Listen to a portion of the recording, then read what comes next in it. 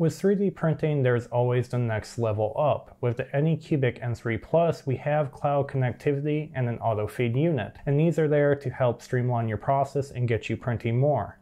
But is it enough to make you upgrade from your previous printer? I'm James Hertz from MUO, and we're going to explore whether the Anycubic M3 Plus will help you expand your printing horizons.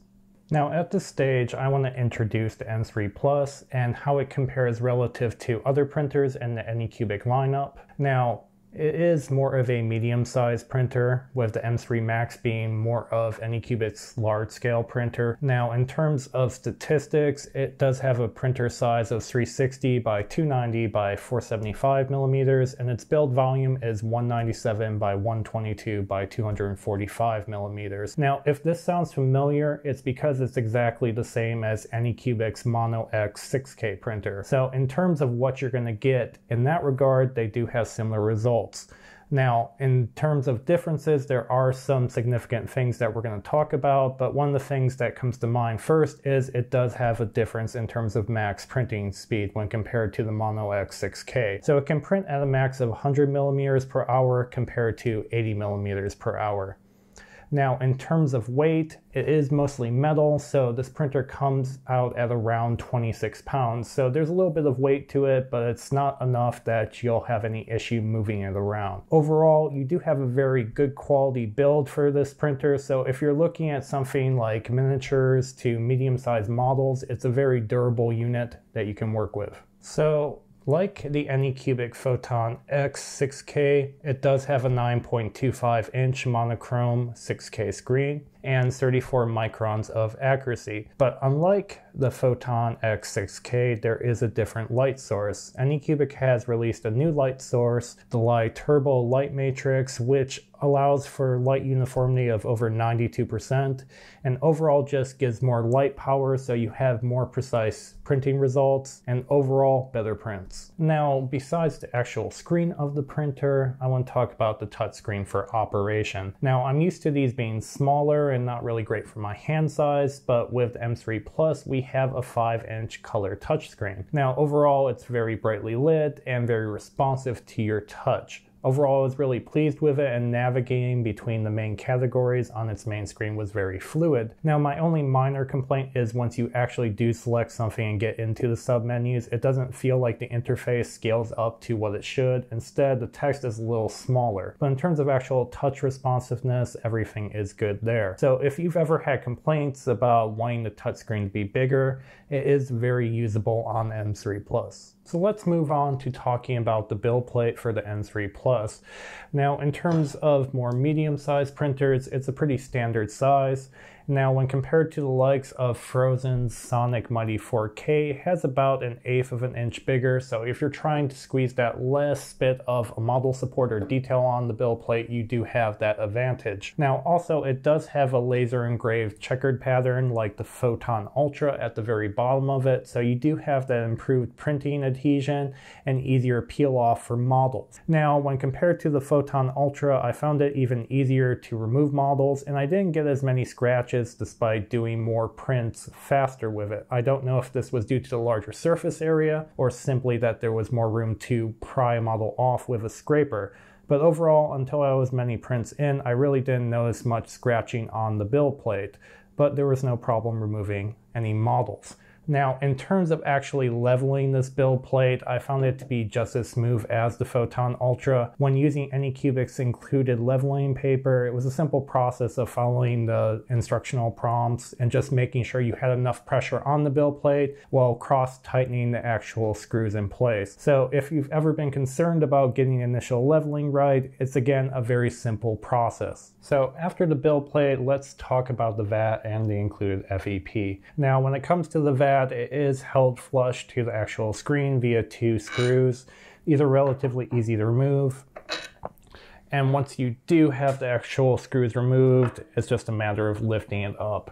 Now, in terms of the VAT's build quality is an all-metal VAT. This is usually a cost-cutting measure where you might run into plastic VATs where you could separately purchase a metal one, but the M3 Plus comes with a metal one by default. It does have two max lines on either end of the vat, so it's very easy to tell what your resin level is, as well as a quick pour spout to get the resin out. Now, when it comes to the FEP, it came with more of an opaque FEP, but I had no issue with the light actually coming through. In terms of other things, it held up really well for the prints I was working with. I usually ran a lower lift speed, so I was doing longer prints, sometimes up to 30 hours based off the print size, and it held up well for continual prints of that length. So overall, I really had no issue with the actual quality when it came to printing between these two, and I do feel you get a lot of value with them. So let's talk about the unique features of the Anycubic M3 Plus. Now the place to start here is with the auto feed unit. Unless you've looked at the Elegoo Jupiter, there's not many auto feed units on the market. Since this is another thing you do have to assemble and attach to the printer, I want to talk about it since you need to keep this in mind. Now, first off, there is the actual auto feed unit, and there's not much you have to actually do with it itself. There is a black cover on the printer, and after you pry it off, you pull the wires through and attach it to the bottom of the unit. Now, where it gets more interesting is the actual cap for the auto feed unit. At the back, there is a bracket that holds a 1 kilogram Anycubic resin bottle, and there is an attached cap where you attach two tubes to actually feed the resin to your vat. There is the black feeding tube as well as a translucent white airline tube. Now, in terms of actually getting these on, you do want to make sure they're snug so you don't have any resin leakage. And when you actually pull them through the back, there is some actual tightness on the tube, so you want to make sure there's enough gravity and looseness that they can actually dispense resin appropriately. Overall, assembly doesn't take too long, but you do want to make sure you get it right. So let's talk about the auto feed unit in practice once you have it set up. Now, first off, once you do have it actually hooked on and the vat is pressed against it, the sensors are going to be in your resin. So when these sensors touch resin, you're not going to have a red light lit up on the unit. But when resin is lower than that, it's going to put the red light on and tell the auto feed unit to feed every 5 minutes normally until it's full up.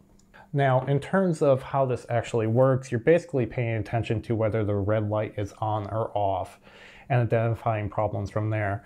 In terms of the tubing, you do want to watch for that to make sure there's no clogs in the line, and also you do want to make sure you have sufficient resin.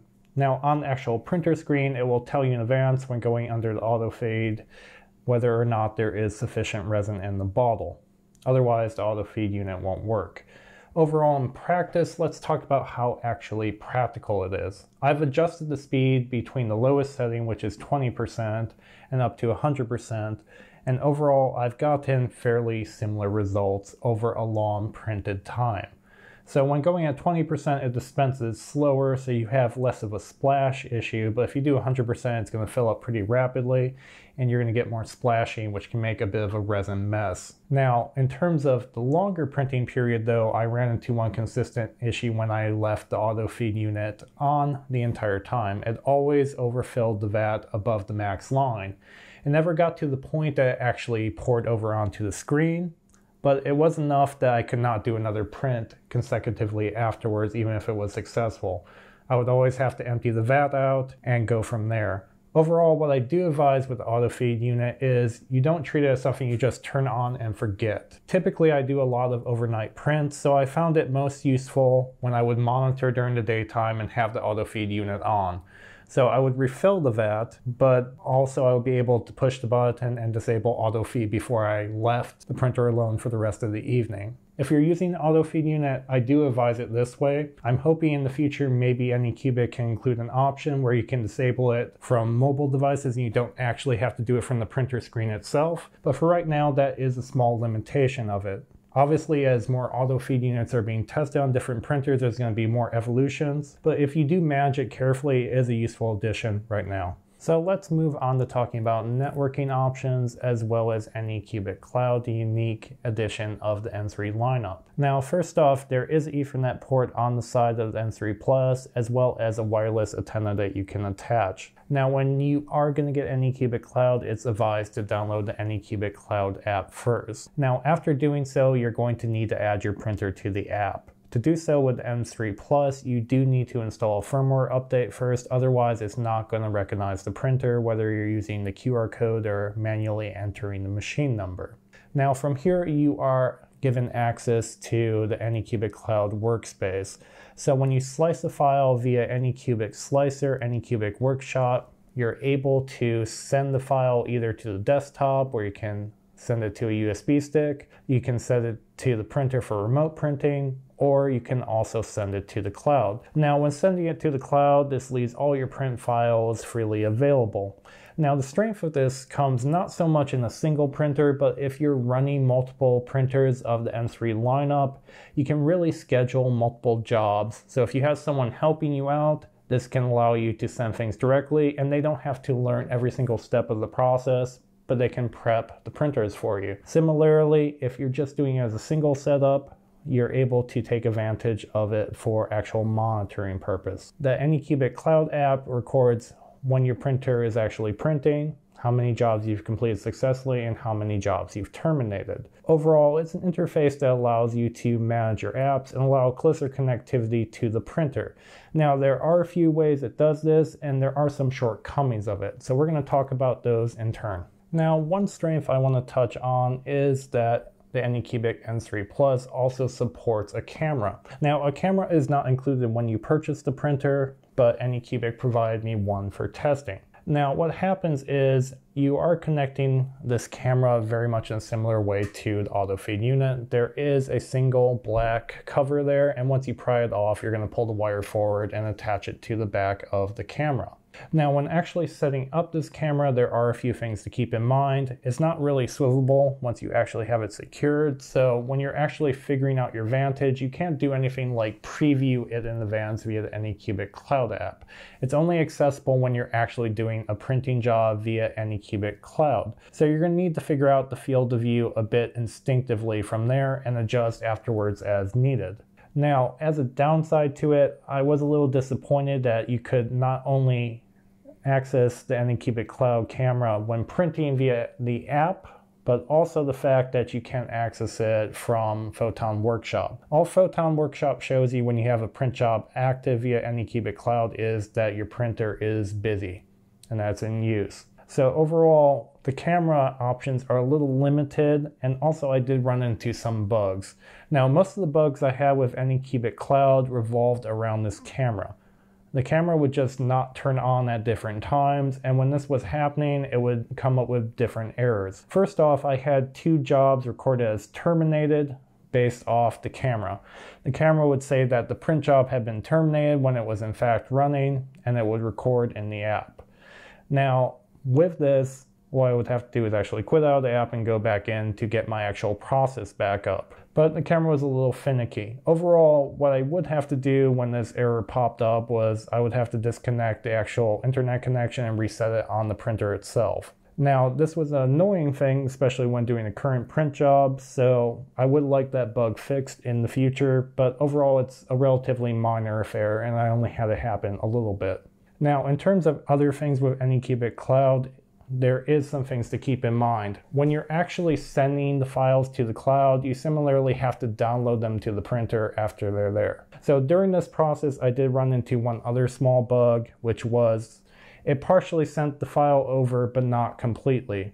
So when the printing job began, it immediately terminated and recorded as terminated. So to do this, I had to actually go on the printer, go under remote files where I had downloaded from cloud and delete it and repeat the process again. But overall with Anycubic Cloud, it's a really smooth process. There are some bugs that need fixing, but these are relatively minor and probably can be knocked out relatively quickly.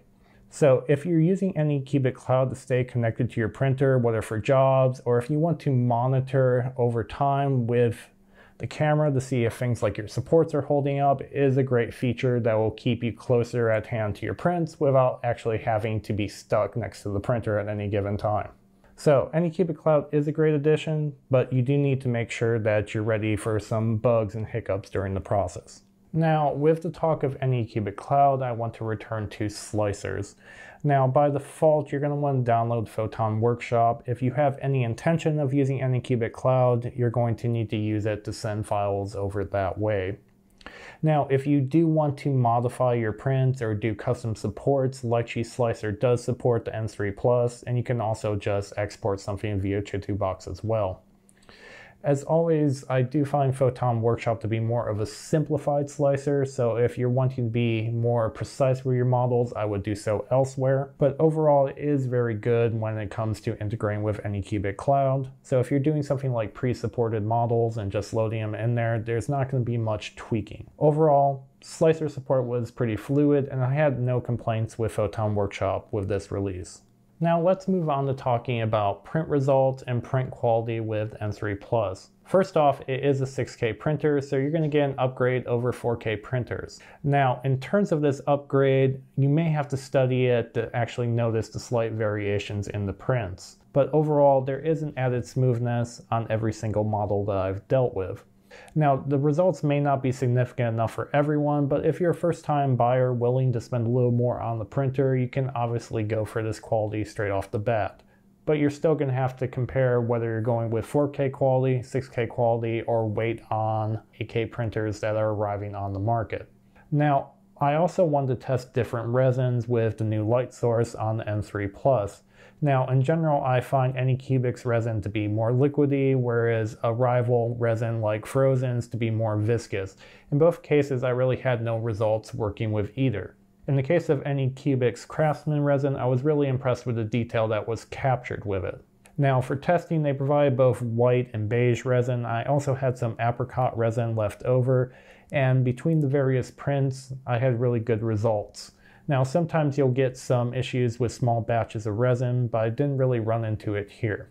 Now, when printing with another resin, I got really good results. So overall, you can pick your favorite resin and really get good results with the M3 Plus. So if you're after a quality upgrade and you're willing to pay a little more, the M3 Plus does deliver really great results with its 6K. So at this juncture, the question is whether you should purchase the M3 Plus. Now, if you've recently purchased Anycubic's Photon X 6K printer, you might find the quality similarities between both the 6K resolution and the same print volume to be just enough that you won't want to upgrade. But if you're after something like a secondary printer and you want more connectivity via something like Anycubic Cloud, then this might be a reason to upgrade. Similarly, if you're interested in starting a printing network for your models, you can take advantage of the Anycubic M3 line.